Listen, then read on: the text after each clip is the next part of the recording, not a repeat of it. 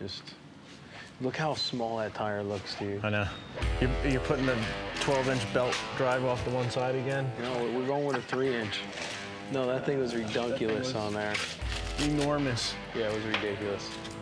And that was cool back then. Oh, yeah, it was a wider, yeah, the wider belt drives were in, you know? Yeah, you know, the primary cover on there, back in the day, these 5-inch wide belt drives were popular, just not very functional. So we're going to a Primo 3-inch belt drive, and we're gonna make our own primary cover. So we're just tweaking that a little bit.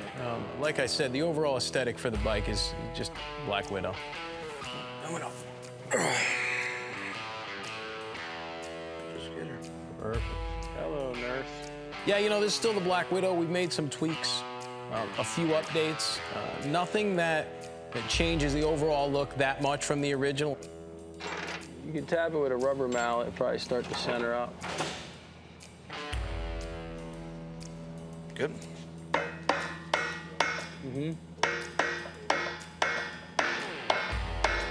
Easy, easy, easy, easy, okay. You know, Junior and Vinny built this bike 10 years ago, and, you know, it's always had the Orange County chopper umbrella.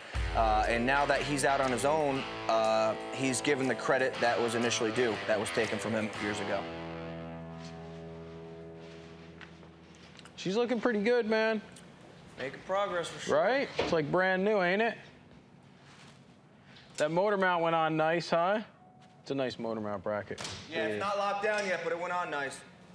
I just had to space it up from the bottom a little bit.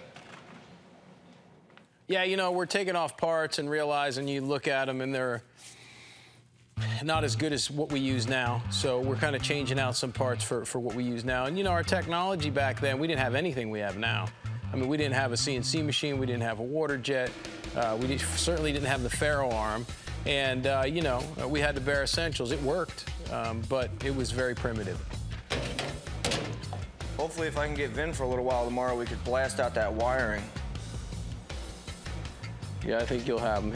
Once he gets that going over there, he'll be good. Look how nice that lines up, man. That shift linkage. Do we still have that web shift linkage or no? Yep.